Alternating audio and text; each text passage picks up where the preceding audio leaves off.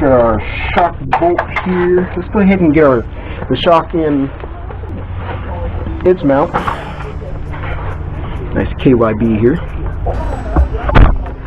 And we'll go ahead and get this set up. Here's our package there.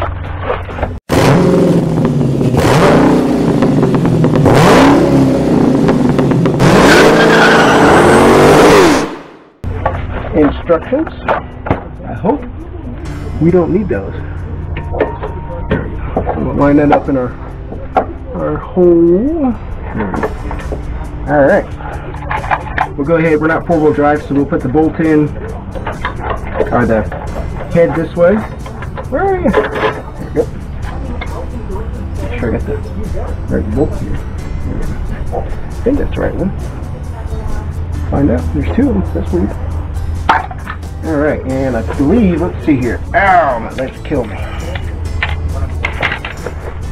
I can see how being able to lift would make this a little bit easier. Not an option at the moment, but hey, down the road, who knows? It's a 21mm, which is somewhere else, apparently. Hello? Ah, there he is. Alright, so tighten that down. Just a 1/2 inch size. There's that. Put our adjustable wrench on this side. There we go.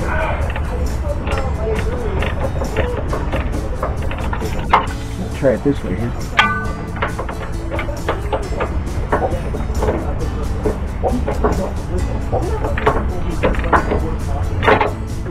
A little awkward there. Oh, see, I tell you what, folks, you just gotta be, you just don't know how it is. See, I've got the shock lined up here, but I don't have my rubber mount. I don't have the metal plate. I would not recommend me to work on your car. Okay, so good idea, bad idea at the same time. All right, do this right for once. Good grief. All right. Plate, rubber mount, make sure your shoulder is up. That shoulder will go up into the metal here and mount like it's supposed to. Okay, now we can put this on like it's supposed to be. Good gravy. Alright, thankfully it's a cool day here in Florida. Very, very comfortable. Go ahead and tighten this in down here, pretty close to tight, because it'll still move as a rubber mount within the control arm. So you get this tightened down, it's still gonna move back and forth, which is kind of an ingenious idea when you think about it. All right, there's that. I'm gonna go ahead, just so we don't stress that shock, and jack up the controller. Now the nut for this shock is a 14mm, so I just use a gear wrench. Yeah, I gotta put this in a little bit.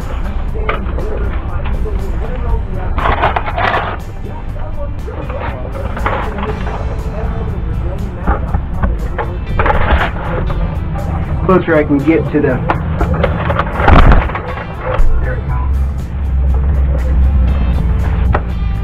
Closer we can get to here, better it'll be.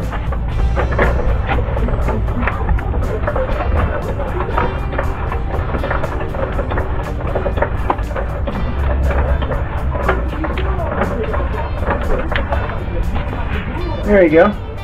That pulls up our shock a little bit more naturally.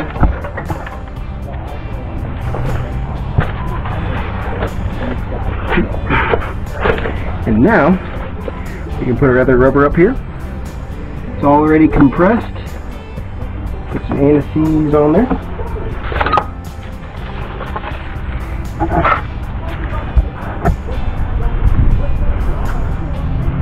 There you go. A little bit tight hand-wise here, but such is life. I forgot anti-seize. As long as I don't forget anything. Plinko chip, look at that. Anybody knows where the Plinko chip reference is from? make sure you comment that in the comments, because where else would you leave a comment? Imagine that. Alright. There we go. There's that. There's a nut.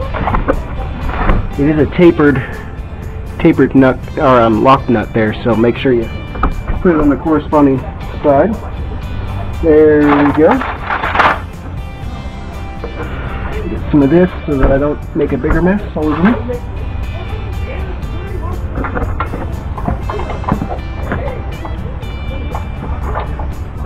Okay. Going off or going on?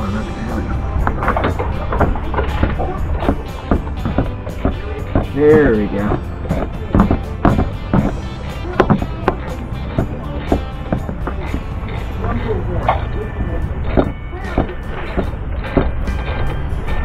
And once it starts to twist a little bit, just hold here. There is a hex head on the top, so you could actually put a wrench or vice grips on the top. But this seems to me a little bit easier with this particular spacing. If any of you have done rear shocks on a Firebird, 96 Firebird like mine, that's an ordeal as well. Gotta get the back seat out. Yeah, it's exciting. It sure rides good. I got the KYB adjustable there. Make sure you don't round off here. Okay.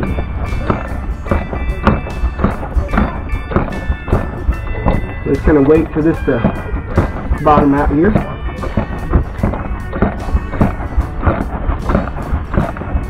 And after this, we'll be ready to just give a re-grease to all the exerts. Most of them came filled, obviously, so we'll just put a little bit more on. Make sure we're good there. And then we'll tighten up our sway bar bolts, tighten up the inner tie rod in bolts, and we'll crank it up, let it run, see if it senses these shocks before I go forwards. If it doesn't sense the shocks and it throws a auto ride light, we're going to need to snip this harness and set up our little modules.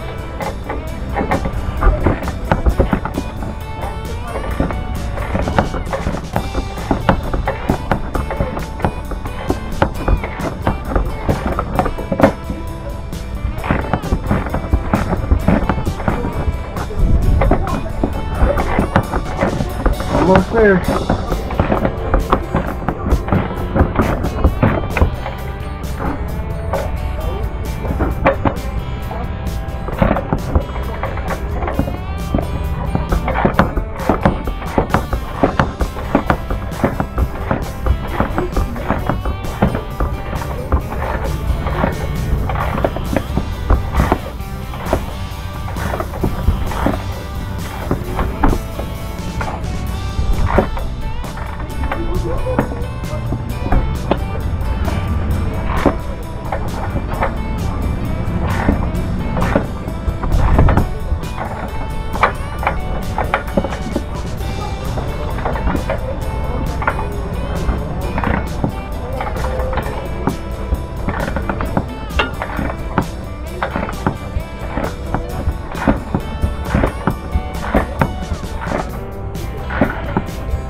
I think we're almost there. Alright. Ow. That's pretty good.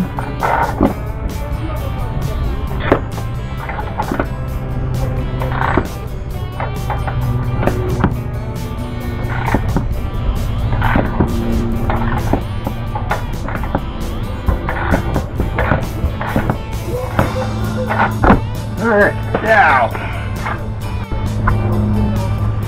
Whew, bicep and shoulder are starting to tell me they're tired of doing this. There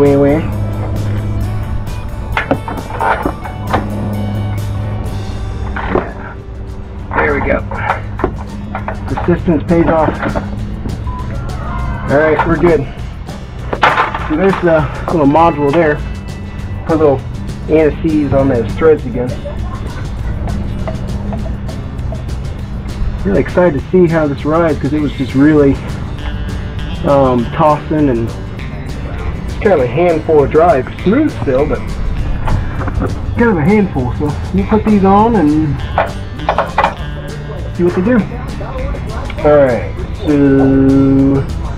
I guess we need to grease. Oh yeah, tire lip or sway bar or soy link, whatever this thing is.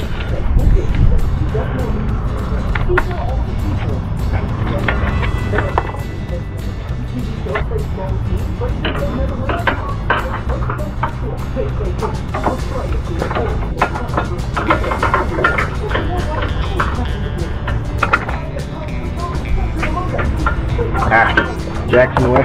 Oh well.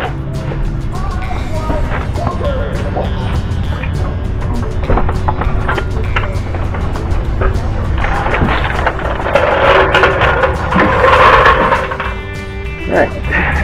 Gonna grab the jack real quick. Alright. Let's do some sway bar links. There's. Yeah, I made that mistake again.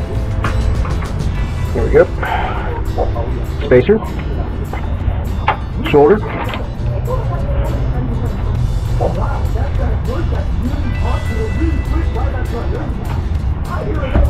There we go.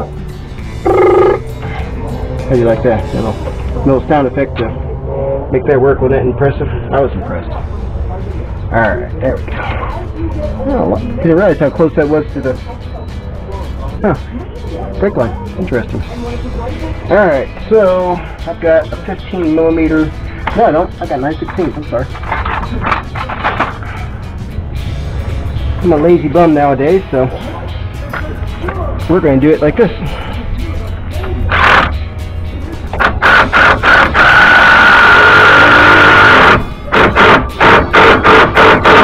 It makes life so easy. Now, granted, there's still some places where, you know, good to use it, maybe not so good to use it. So, use those tools with discretion if you're new to the business. If you're not new to working on cars, you know exactly what you're doing. I don't need to say anything. Alright, I can get this right here with the 1/4 inch. So we'll go ahead and grab those over here. I'm going to pull the tie rod in a little bit on the right side. Looks like it's out just a smidge from my unprofessional eye. Where's my 1/4 inch drive? Yeah. There we go. Alright. Typical.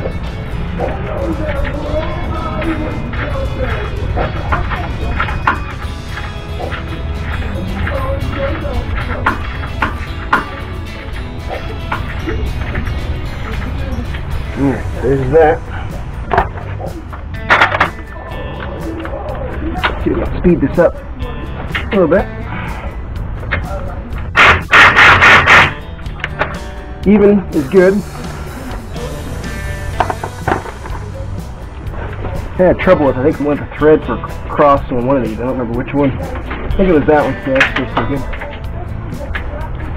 You can see there's just not enough room to get the drive up there unless you use maybe a swivel. Swivel might work.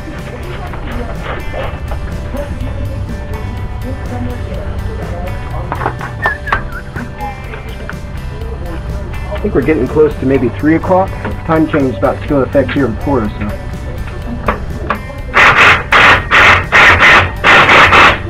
Alright, that. Tighten up the other one.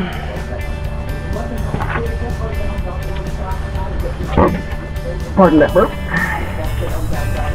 Alright, so there we go. I'm going to pause the camera for a minute, or turn it off actually. I'm going to go make my adjustments on that side, then we'll crank it up and see what it does. We'll probably fit a tire on both sides, just kind of look at where the alignment's kind of set and go from there.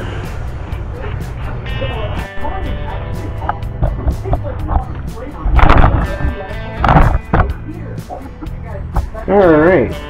Oh yeah, we're on great. Okay. So now I'm going ahead and just making sure the grease, the zerks are greased.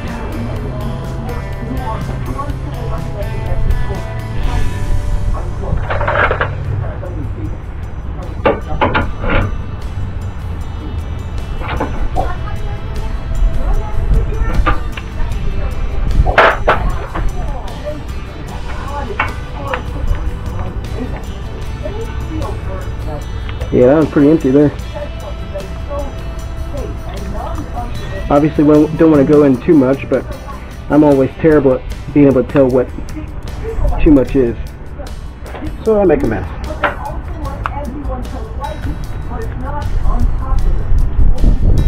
Alright, I heard a little gloob, a little air pocket, so we'll leave that one. Thankfully our lower ball joints are very easy to get to. There's that. Go up underneath and check those.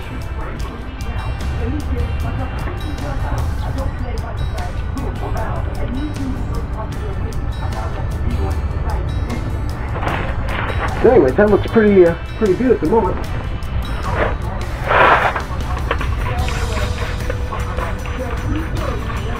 Clamp our beautiful red calipers here.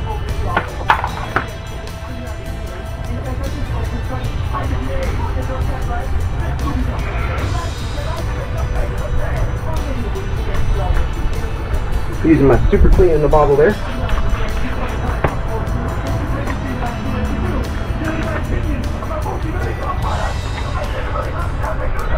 Alright, there we go, that side looks beautiful.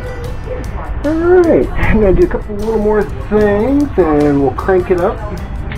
See what the sensors show for this mess here, make sure, well, we won't know about speed sensors until we actually drive it, so that won't, checking for that's not going to help, so but we'll touch base. Alrighty, so here we are on the left side.